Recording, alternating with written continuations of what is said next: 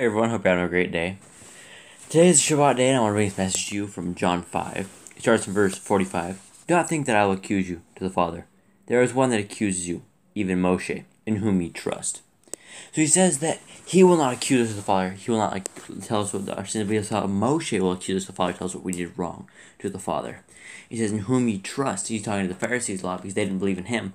But it's a little different for us nowadays because people don't believe in Moshe. They want to say that they believe in Yeshua or Jesus, but they don't believe what Moshe has said. They say it's gone. Now let's see what he has to say after this. For had ye believed Moshe, ye would have believed me, for he wrote of me.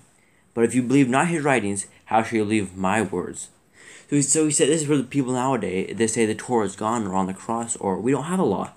And verse says, but if ye believe not his writings, you guys don't follow his Torah, you don't believe in it. You say it's gone, it's no longer there. How shall you believe my words? So, guys, if you do not believe what Moshe has said, the Torah, you don't believe the Torah, you don't follow the Torah, you don't believe, you don't follow Yehoshua. He's not there, you guys just don't believe him. You see, as he said it himself, these aren't my words, these are words of the Messiah.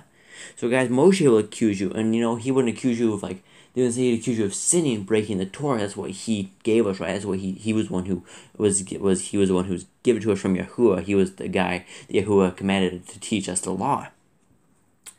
And if you guys had believed Moshe, you would have believed me, for he wrote of me, right? He's talking about, and he wrote about someone fulfilling the Torah. And a lot of people take the verses, I did not come to fulfill the Torah. I came to fulfill the Torah, right? Not to end it. And people say, well, he fulfilled it, it's gone. No, it was a prophecy that he was just making come true. And says, but if you believe not his writings, how shall you believe my words? Guys, you do not believe what Moshe has said. You do not believe Yehoshua. You do not believe in the Messiah.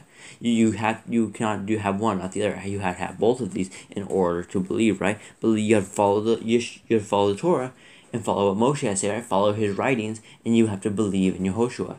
Guys, I hope you have a great day and Shabbat Shalom.